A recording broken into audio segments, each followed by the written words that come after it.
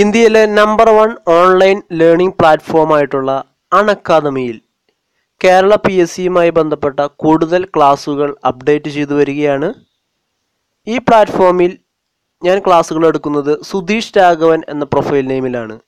ഇനിയും എന്നെ ഫോളോ ചെയ്യാത്ത കൂട്ടുകാരുണ്ടെങ്കിൽ തീർച്ചയായിട്ടും ഫോളോ ചെയ്യുമെന്ന് പ്രതീക്ഷിക്കുന്നു. ഓരോ കോഴ്സും നിങ്ങൾ എൻറോൾ ചെയ്യുക, അതുപോലെ റേറ്റ് ചെയ്യുക, റിവ്യൂ ചെയ്യുക, നിങ്ങളുടെ വിലപ്പെട്ട നിർദ്ദേശങ്ങളും അഭിപ്രായങ്ങളും കമൻറ്റ് ചെയ്യുക. ഓരോ വീഡിയോയും നിങ്ങൾ കൂടുതൽ കൂട്ടുകാരുമായിട്ട് മാക്സിമം ഷെയർ ചെയ്യണം. നിങ്ങളുടെ എല്ലാവരുടെയും സപ്പോർട്ട് പ്രതീക്ഷിക്കുന്നു. എല്ലാ കൂട്ടുകാർക്കും PSC 360യിലേക്ക് സ്വാഗതം. ഇന്നത്തെ ക്ലാസ്സിൽ പറയാൻ പോകുന്നത് 2013 നടന്ന സെക്രട്ടേറിയറ്റ് അസിസ്റ്റന്റ് പരീക്ഷയുടെ സയൻസ് ചോദ്യങ്ങളും അതുമായി ബന്ധപ്പെട്ട കാര്യങ്ങളുമാണ്. ഇനി വരാനിരിക്കുന്ന പരീക്ഷകളായിട്ടുള്ള secretariat assistant grade company corporation, civil police officer തുടങ്ങിയ പരീക്ഷകൾക്ക് തയ്യാറെടുക്കുന്ന കൂട്ടുകാർക്ക് ഉപകാരപ്പെടുമെന്ന് പ്രതീക്ഷിക്കുന്നു. ഒന്നാമത്തെ ചോദ്യം, in which direction does rainbow appear in the morning? Options north, south, east, west. ശരിയായ ഉത്തരം ഓപ്ഷൻ ഡി, വെസ്റ്റ്. ഏത് ഡയറക്ഷനിലാണ് രാവിലെ മോർണിംഗ് ടൈമിൽ മഴവില്ലുണ്ടാകുന്നത്? സൂര്യനല്ല എപ്പോഴും അഭിമുഖമായിട്ടാണ് മഴവില്ലുണ്ടാകുന്നത്. അപ്പോൾ രാവിലെ ആണെങ്കിൽ സൂര്യൻ അഭിമുഖമായിട്ട് പടിഞ്ഞാറ് ദിക്കിലാണ് മഴവില്ലുണ്ടാകുന്നത്. ഇനി വൈകുന്നേരമാണെങ്കിൽ കിഴക്ക് ദിക്കിലാണ്, ഈസ്റ്റ് ഡയറക്ഷനിലാണ് മഴവില്ലുണ്ടാകുന്നത്. ഒരിക്കലും നോർത്ത് സൗത്ത് ഡയറക്ഷനുകളിൽ മഴവില്ലുണ്ടാകില്ല. എല്ലായ്പ്പോഴും സൂര്യൻ അഭിമുഖമായിട്ടാണ് മഴവില്ലുണ്ടാകുന്നത്. മഴവില്ലിനെ കുറിച്ചുള്ള ചോദ്യങ്ങൾ സ്ഥിരമായിട്ട് ഡിഗ്രി ലെവൽ പരീക്ഷകളിൽ വരാറുണ്ട്. 2015 സെക്രട്ടേറിയൽ അസിസ്റ്റന്റ് എക്സാമിനുണ്ടായിരുന്നു മഴവില്ലിനെ കുറിച്ചുള്ള ചോദ്യം. കഴിഞ്ഞ ക്ലാസ്സിൽ നമ്മൾ ഡിസ്കസ് ചെയ്തതാണ്. മഴവില്ലുണ്ടാകാൻ പ്രധാനപ്പെട്ട കാരണം നമുക്കറിയാം, അത് ഡിസ്പേർഷൻ അഥവാ പ്രകീർണനമാണ്. അതിനു പുറമെ അപവർത്തനം, പൂർണ്ണാന്തര പ്രതിഫലനം തുടങ്ങിയ പ്രതിഭാസങ്ങളും മഴവില്ലിന് പിന്നിലുണ്ട്. മഴവില്ലുണ്ടാകാനായിട്ട് പ്രധാനമായിട്ട് കാരണം ഏതാണെന്ന് ചോദിച്ചാൽ അത് ഡിസ്പേർഷൻ അഥവാ പ്രകീർണനം. ഇനി റിഫ്രാക്ഷൻ അഥവാ അപവർത്തനം, ടോട്ടൽ ഇൻറ്റേർണൽ റിഫ്ലക്ഷൻ അഥവാ പൂർണ്ണാന്തര പ്രതിഫലനം എന്നിവ മഴവില്ലിന് കാരണമാവുന്നുണ്ട്. അടുത്ത ചോദ്യം, which fuel has the highest calorific value? Options biogas, methane, petrol, hydrogen. ശരിയായ ഉത്തരം ഓപ്ഷൻ ഡി, ഹൈഡ്രജൻ. ഹൈഡ്രജനാണ് ഏറ്റവും കൂടുതൽ കലോറിഫിക് വാല്യൂ ഉള്ള ഇന്ധനം. The amount of energy produced by the complete combustion of a material or fuel. ഇതാണ് calorific value എന്നതുകൊണ്ട് ഉദ്ദേശിക്കുന്നത്. Kilo joule per kilogram ആണ് കലോറിഫിക് വാല്യൂ അതിൻ്റെ യൂണിറ്റ് ആയിട്ട് പറയുന്നത്. ഏറ്റവും കൂടുതലുള്ളത് ഹൈഡ്രജൻ ആണ്. Speed of blue colour light in vacuum is? ഇതിന് ശരിയായിട്ടുള്ള ഉത്തരം 3 × 10⁸ m/s ആണ്. പ്രത്യേകമായിട്ട് വർണ്ണങ്ങൾക്ക് വേറെ വേറെ വേഗതകളില്ല. ലൈറ്റിൻ്റെ വേഗത തന്നെയാണ് എല്ലാ വർണ്ണങ്ങൾക്കും ഉള്ളത്. ഇത് ഏത് വർണ്ണം, വിബ്ജിയോറിലെ ഏത് വർണ്ണം എടുത്താലും അതിന് 3 × 10⁸ m/s തന്നെയാണ് വേഗത. ശൂന്യതയിലെ പ്രകാശത്തിൻ്റെ വേഗതയാണിത്. അടുത്ത ചോദ്യം, The fifth state of matter is? Options plasma, magma, Bose-Einstein condensate, fermionic condensate. ശരിയായ ഉത്തരം ഓപ്ഷൻ സി, Bose-Einstein condensate. അഞ്ചാമത്തെ അവസ്ഥ ഏതാണെന്ന് ചോദിച്ചാൽ അത് Bose-Einstein condensate ആണ്. ഇതിൽ ബോസ് എന്ന് പറയുന്നത് സത്യേന്ദ്രനാഥ് ബോസ് ആണ്. Indian വംശജനായിട്ടുള്ള Satyendranath boss, Einstein, Albert Einstein. Bose-Einstein കണ്ടൻസേറ്റിലെ പ്രധാന നിർമ്മാണ ഘടകം ഏതാണെന്ന് ചോദിച്ചാൽ അത് ബോസോണുകളാണ്. ബോസ്-ഐൻസ്റ്റീൻ കണ്ടൻസേറ്റിലെ പ്രധാന നിർമ്മാണ ഘടകം. ഇനി പ്ലാസ്മയെ കുറിച്ച് കൂടുതൽ ചോദ്യങ്ങൾ വരാറുണ്ട്. പ്രപഞ്ചത്തിലെ ഏറ്റവും കൂടുതലുള്ള അവസ്ഥ ഏതാണെന്ന് ചോദിച്ചാൽ അത് പ്ലാസ്മയാണ്. 99% പ്ലാസ്മാവസ്ഥയിലാണ് കാണപ്പെടുന്നത് പ്രപഞ്ചം. കാരണം നക്ഷത്രങ്ങളിലും സൂര്യനിലും ഏറ്റവും ഉയർന്ന താപനിലയിൽ കാണപ്പെടുന്ന അവസ്ഥ പ്ലാസ്മാവസ്ഥയാണ്. ഫെർമിയോണിക് കണ്ടൻസേറ്റ് 6ാമത്തെ അവസ്ഥയാണ്. മാഗ്മ എന്ന് പറയുന്നത് ഒരു അവസ്ഥയല്ല, അത് ഭൂമിയുടെ കോർ അഥവാ ഉൾഭാഗത്ത് ഉരുകിയ നിലയിൽ ഇരുമ്പും അതുപോലെ പാറകളും ഉരുകിയ നിലയിൽ കാണപ്പെടുന്നതാണ് മാഗ്മ. അഗ്നിപർവ്വ സ്ഫോടനം ഉണ്ടാകുമ്പോൾ പുറത്തു വരുന്നതാണ് മാഗ്മ. അടുത്ത ചോദ്യം, the non metal which exist in liquid state at room temperature is. Options mercury, sodium, potassium, bromine. ശരിയായ ഉത്തരം ബ്രോമിൻ. ഇവിടെ നോൺ മെറ്റൽ എന്ന് പറഞ്ഞിട്ടുള്ളത് പ്രത്യേകം ശ്രദ്ധിക്കുക. Liquid state at room temperature എന്ന് കണ്ട് അതേപടി മെർക്കുറി എന്ന് എഴുതി വയ്ക്കരുത്. പലർക്കും തെറ്റാറുള്ളൊരു ചോദ്യമാണിത്. മെർക്കുറി അല്ല, ബ്രോമിനാണ് ഇവിടെ ഉത്തരം. കാരണം ഇവിടെ ചോദിച്ചിരിക്കുന്നത് നോൺ മെറ്റലാണ്. ഇനി മെറ്റലാണെന്നുണ്ടെങ്കിൽ അത് മെർക്കുറിയാണ്. സാധാരണ റൂം ടെമ്പറേച്ചറിൽ ലിക്വിഡ് അവസ്ഥയിൽ ഉള്ള മെറ്റൽ ഏതാണെന്ന് ചോദിച്ചാൽ അത് മെർക്കുറിയാണ്. പീരിയോഡിക് ടേബിളിലെ മൂലകങ്ങൾ നോക്കിയാൽ 4 മൂലകങ്ങൾ ദ്രാവകാവസ്ഥയിലുണ്ട്. അതിൽ ഒന്നാമത്തെ ഗ്രൂപ്പിലുള്ള ഫ്രാൻസിയം റേഡിയോ ആക്റ്റീവ് ആയിട്ടുള്ള ലിക്വിഡ് മെറ്റൽ ഏതാണെന്ന് ചോദിച്ചിട്ടുണ്ടെങ്കിൽ അത് ഫ്രാൻസിയമാണ്.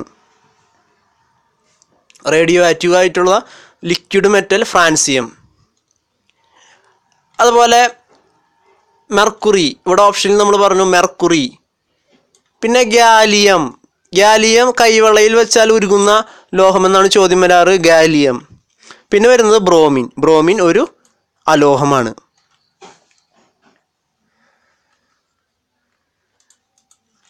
അടുത്ത ചോദ്യം, the process used to produce ammonia is. Options contact process, Haber process, ക്ലോർ alkali process, Creighton process.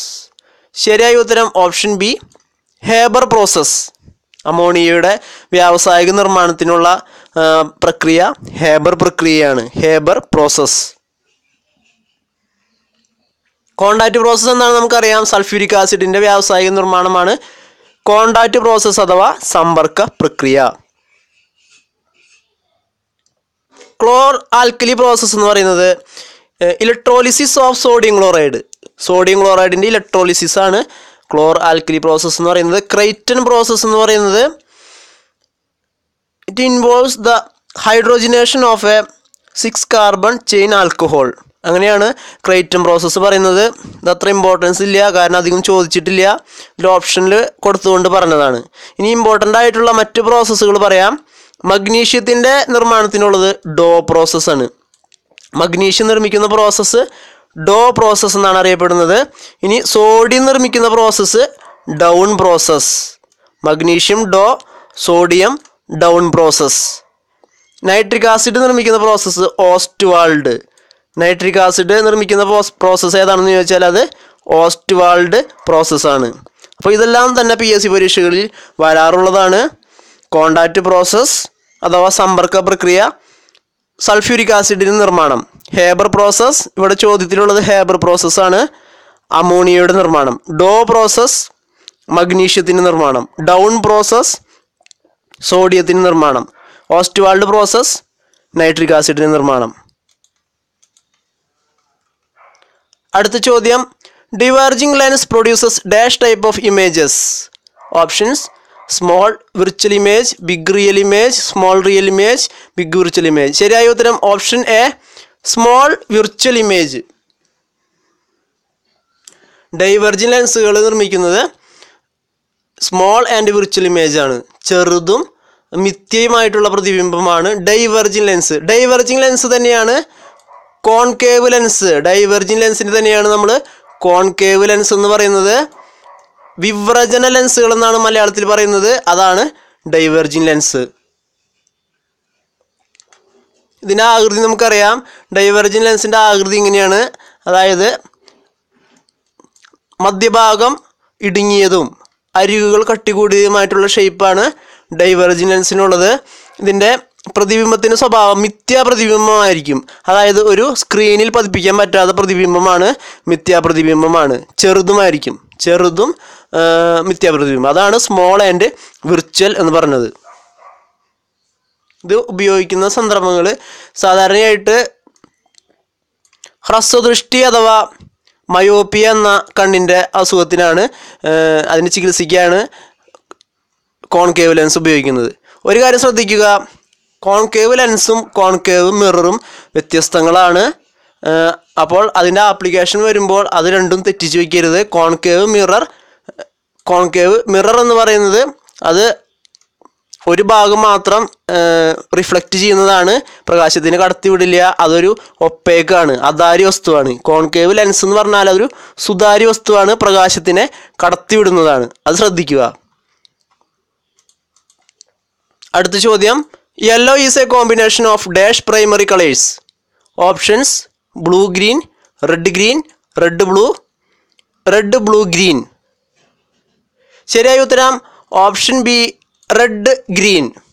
പച്ചയും ചുവപ്പും കൂടി കലരുമ്പോഴാണ് മഞ്ഞ നിറം ലഭിക്കുന്നത്.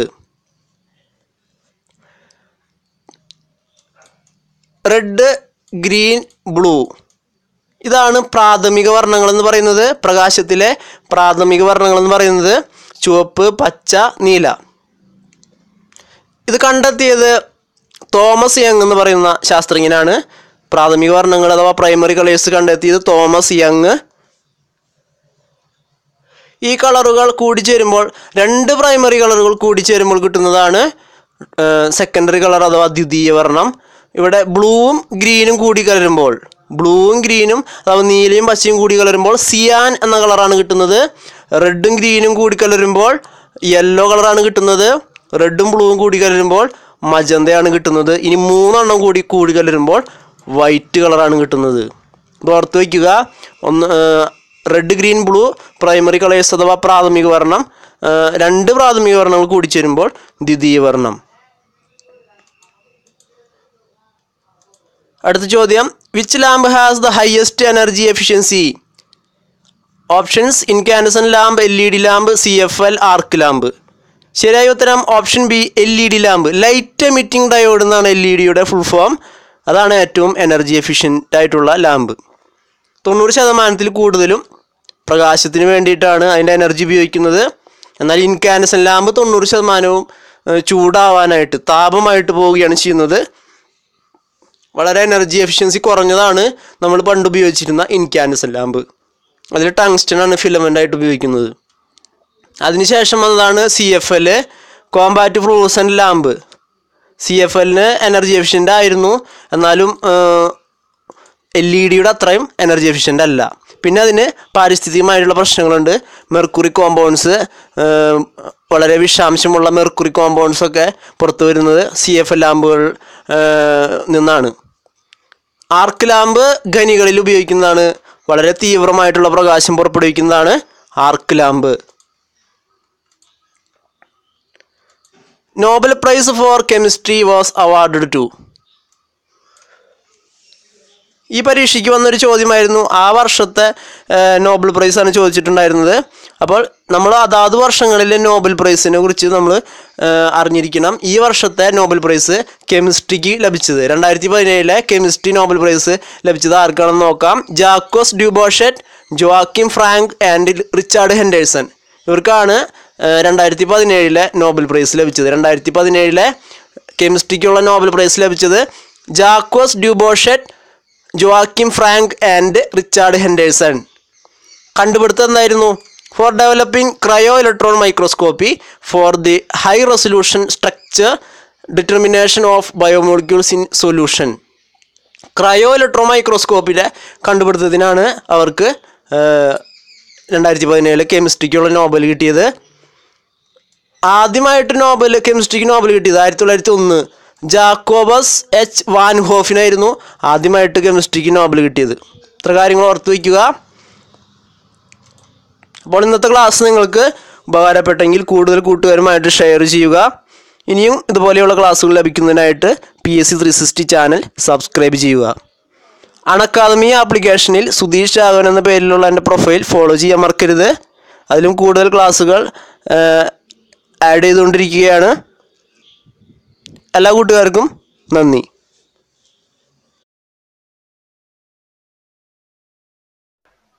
നിങ്ങൾ ആദ്യമായിട്ടാണ് PSC 360യുടെ ഈ വീഡിയോ കാണുന്നതെങ്കിൽ തീർച്ചയായിട്ടും ചാനൽ സബ്സ്ക്രൈബ് ചെയ്യുക.